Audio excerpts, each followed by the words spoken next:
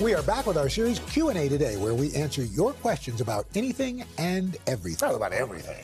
Yeah, everything. Everything's on the table. Okay, so our first question comes from our plaza. Juanita and Craig have a question for Craig. Oh.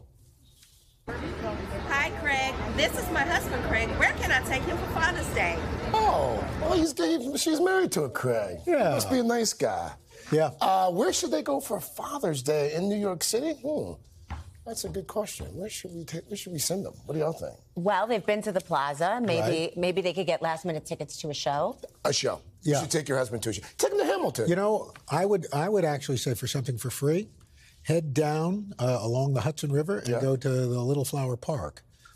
Right down there. Oh, right down there. It's a beautiful space, and you get beautiful views. Yeah. And there's some great food stands. There you go. Yeah, and the High Line right there. Yeah, that's Juanita, great. you got 3 good suggestions there. Oh, and I just want to say, speaking of Father's Day, my father-in-law is turning 90, and we're celebrating him tonight. Congratulations. And I'm so grateful. Yes, Barry Brooks. Happy birthday, Barry. Yeah, Double B! And that was our first engagement, and he was always rooting for me to come back for the second engagement. Which one's Barry? Barry's the one on the left. My dad is the one on the right. And he always says, you say this too.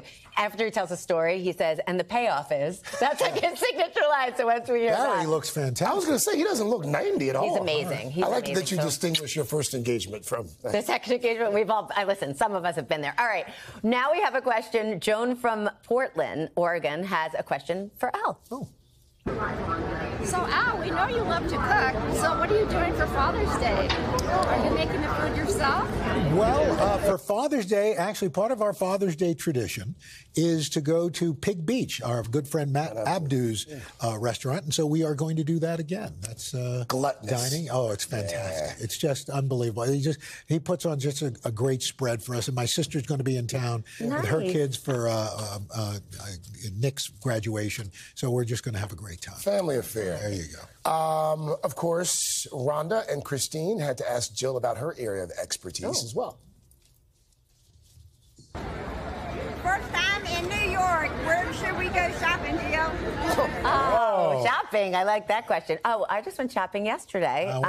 First of all, I would say if you want to see all the, the big name stores, obviously walk up and down Fifth Avenue. But I like to just get lost in Soho. Just go to Soho and just roam the streets for little boutiques. It's nice to just get lost there. I would encourage her to shop at today.com/shop. Shop today.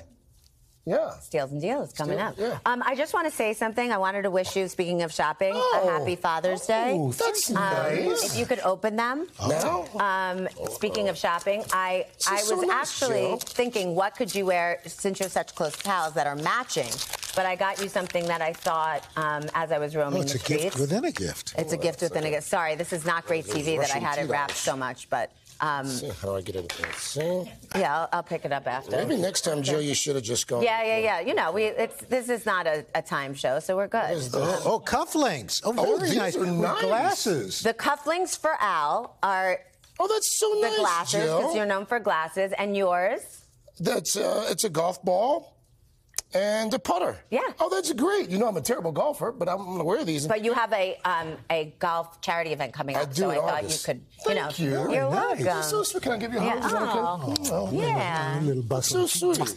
Now, we've got some Instagram questions as well. I thought that was the end of the segment. RampedT88 wants to know, if we could do anything for the rest of our life, what would it be? This?